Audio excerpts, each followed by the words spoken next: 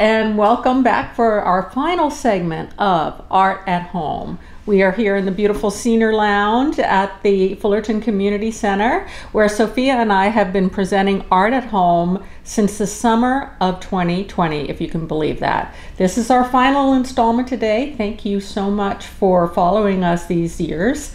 And for our final Art at Home video, Sofia is going to show us how to paint a Cantario cup. Fun. Thank you so much, Amy, and thank you guys all for joining us on these years of Art at Home as well.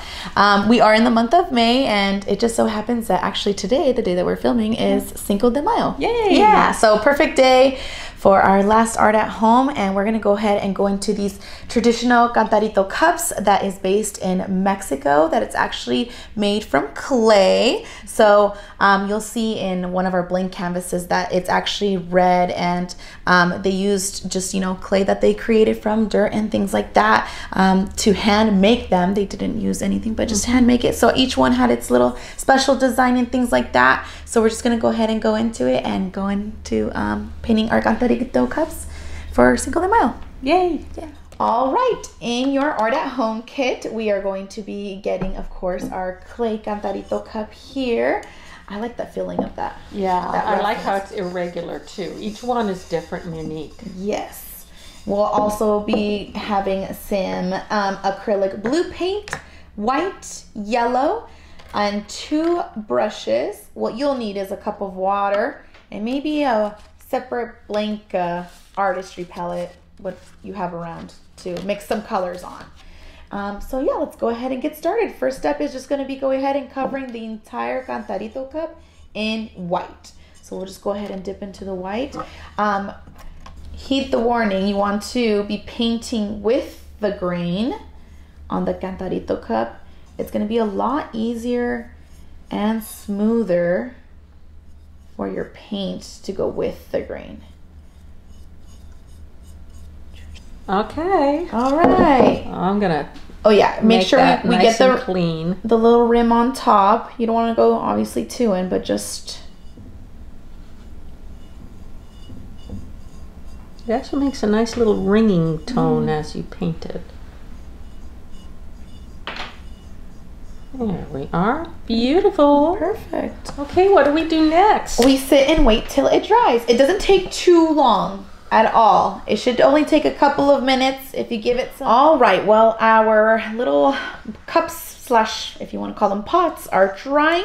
We're going to go ahead and mix up some colors. We are going to make this very, very, very light blue. We did give us some amount of white and a little bit of blue. So what we'll do is we'll just pour half of our white that we provided onto your artistry palette or plate, and just put that on there here. And with the flat head brush, what you're going to do is you're going to grab 2 dollops of the navy blue paint that we provided.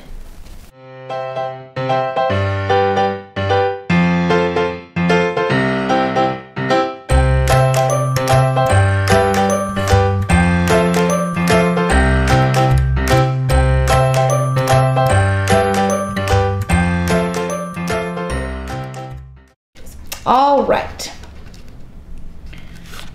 So if you could see, we're just gonna go ahead and give an example here. We're only gonna be painting the middle base of our cup here. You can measure with your fingers if you'd like to. I measured mine with 4 fingers here on how the width. If you wanted to go a little bit smaller, thinner, you can use 3 fingers. Definitely up to you, but for my example here, I used my 4-fingered width, and I kind of actually used it almost an idea of when I pick up my cup as well, where my hand is placed. Nice. Yeah, so we'll go ahead and grab our dry Cantario cup here. We'll measure. And I actually like to start when measuring the width from the inside. So the idea is using these 2 fingers here and then working my way out to the outward. So I'll go ahead and just go in with my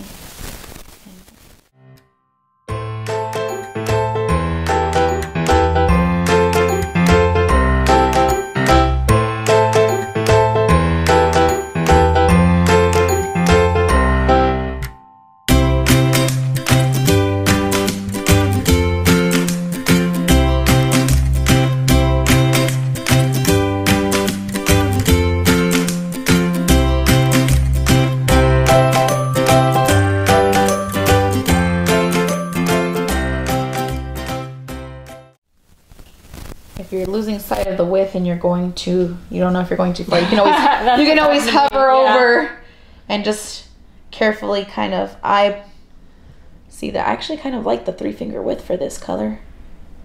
For this one that I'm doing. I think I'm gonna go with my 3-finger width for this. I changed my mind.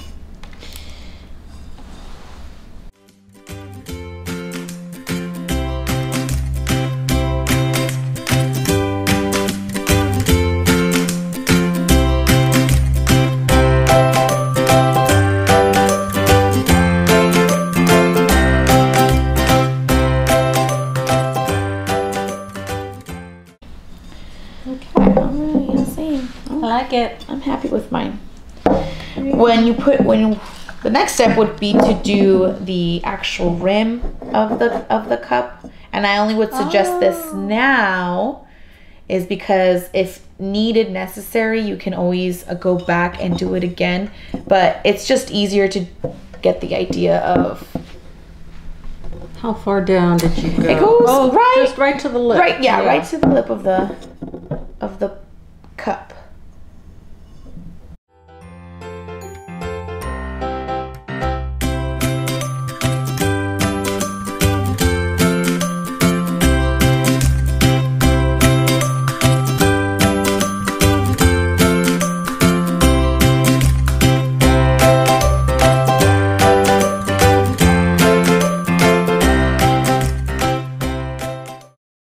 Okay. And then we'll go ahead and just take a moment and let this dry as well. Okay, so what's next? All right, so with our half white that we have left over, because we should have half of our white saved from prior, we're going to use our pointed brush that we have provided for you. And we are going to be doing, I'm going to show an example here, our little, what would you call these, swirls within our border of the blue that we have on our cantarito. If you'd like to, if you're a little scary at first attempt to go just straight in it, you can always do some practice swirls, maybe on an extra piece of paper if you wanted to, or on your artistry palette.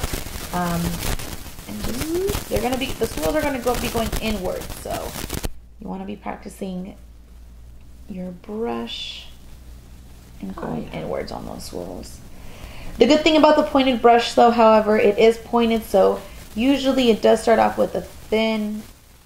Fun. Yeah. All right, so let's just go ahead and go in. I'm kind of happy with that swirl that I saw there, so I'm going to go in while I have that in the flick of my wrist, and we'll start at the bottom base of our blue width that we had created.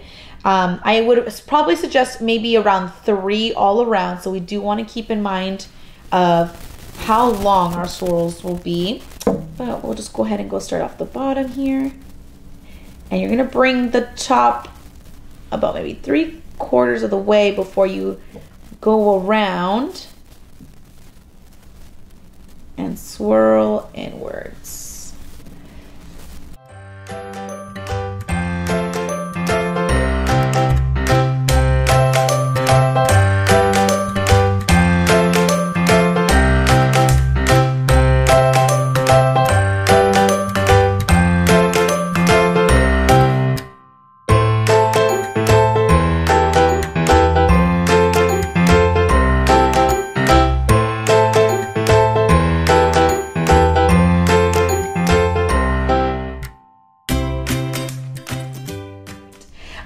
All right, so off camera, we did mix some navy blue and some white, a little bit more darker than our base that we had put down. Depending on how light you went or dark, the next step is gonna require a little bit more darker shade of blue. So some of us might need to mix in a little bit more navy blue with our white just to create that contrast between the two. So what we'll be doing here is our extensions of our, as Amy said, sprouts, but I like to call them teardrops, and it's because of this little technique that I'm going to go ahead and show you here on the side. When you dip into your brush here, I like to create a teardrop shaped circle, almost like it's going downwards there, and then filling it in here. Because then on the outside, using your brush, is you're going to go on the outside of the circle to then bring it downwards in that way. So it creates I don't know, I guess it is a little sprout coming out. But you want the edge of the line that you'll be drawing on the outside of your circle, so that way it comes in. I did a little bit thick there, but let me go ahead and make another demonstration here. So on the inner part of your spiral, maybe just right in the middle of that here is where your sprout will be coming out of. So before, I like to just do that little middle part with my brush so I can visually see, not yet touching the pot, but going on top so I can go ahead and see.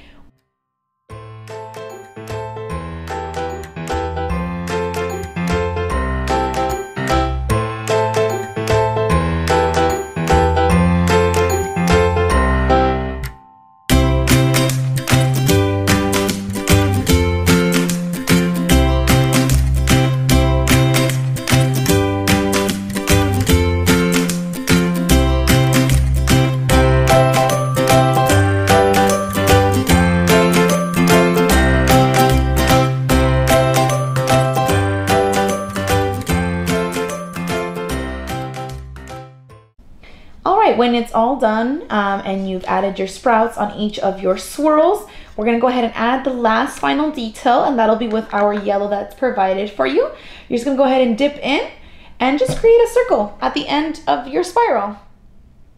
It's gonna help with the contrast between all of the two blues and the white that we had used for the base of the cantarito and for our spiral.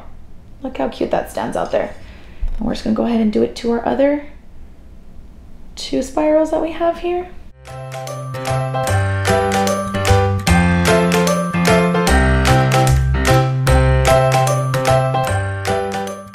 We're gonna let that dry, and it looks all about done to me.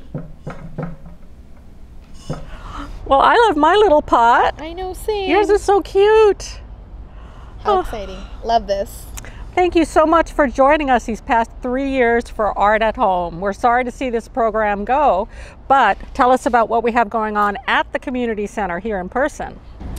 We are hosting Crafternoons twice a month here at the Fullerton Community Center, so you can go ahead and give us a call at the phone number down below if you guys want some more information. But just come on in and we do some crafting just in person. So come on in and join us. The creativity continues. See you here at FCC. Bye. Bye.